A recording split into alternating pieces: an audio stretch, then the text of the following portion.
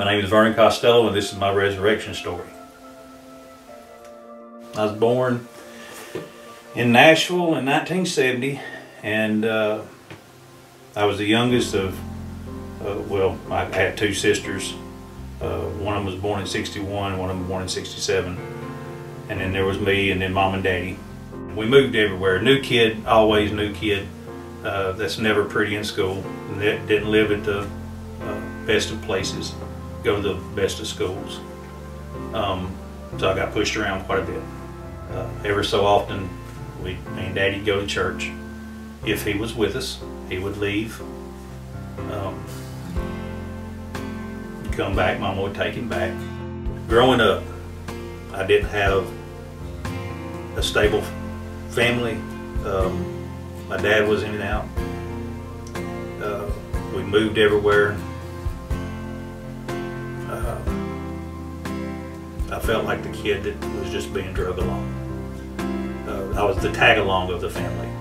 But as I got older, of course my daddy was gone. I was with Mama, and my sister moved out and all that stuff. Graduated high school. I was the only one out of the kids to graduate high school. Then I got into drugs and drinking and just did things my way.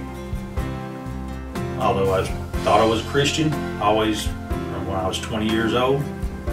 I remember, trying to follow my grandmother's footsteps and reading the Bible and everything. Never understood that.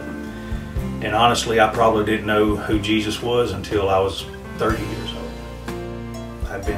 I'd always trying to grasp a family and make a life, and always been this much close to the keeping your head up out of the water, so I was drowning pretty bad. And that, I guess the right way I was raised, or it was always in me, that wasn't good enough.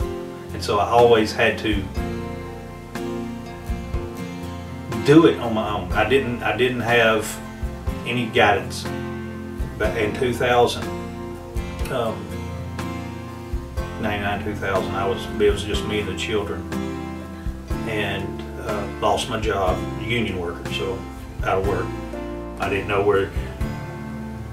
where I was getting my next meal at. We actually went to church for Sunday dinner, because the Mariah Church did Sunday dinners. So that was a free meal. And that's one of the first places that I kind of felt like people wanted to do something with us, had something to do with us. I was laid off and sitting around my apartment up Whispering Oaks over here. And I basically shut myself off from everybody because I figured I didn't need to.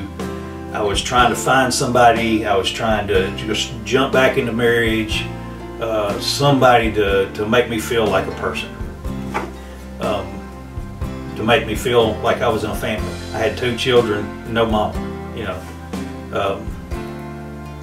and that's the first time I read Matthew 6, I think it's 25 through 31, where he says, "Consider the lilies," and he said, "Quit worrying."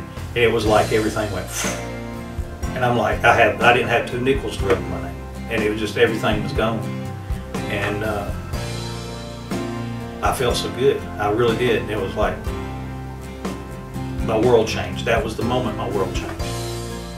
Being human, I've let him down, I'm sure, but he's always been there by grace. I'm just now learning about grace, so it's an awesome thing. The more I learned to incorporate Jesus Christ, God, the Holy Spirit, and get myself out of what I'm doing, take my own agendas out of it, and my own thoughts out of it, and let Him do whatever He wants to do, then it works. It really does. I've come to learn that I can't make life for myself, but He makes my life for me, or He makes everybody's life for me.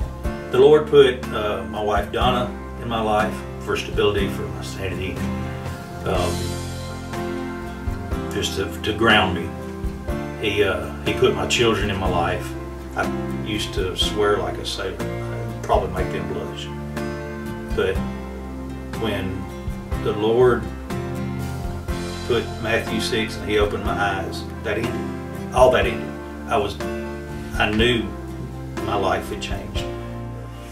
A few years ago, I knew I needed to be closer to the Lord, and I wasn't moving as I should be.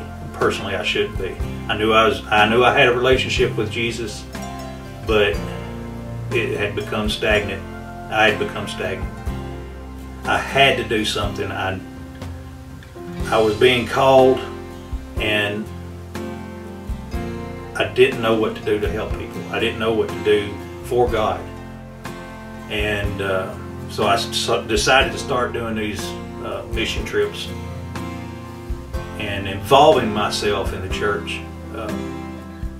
Through the church, it has helped me not express myself, but express Jesus' love, to where it's not even just the church now, it's other people, other things I do outside the church. And still not where I want to be or where I need to be, but I'm slowly making progress. Just make sure tell everybody hello when they come in. You know, when they come in church, I don't care who it is, you know, make sure everybody feels welcome.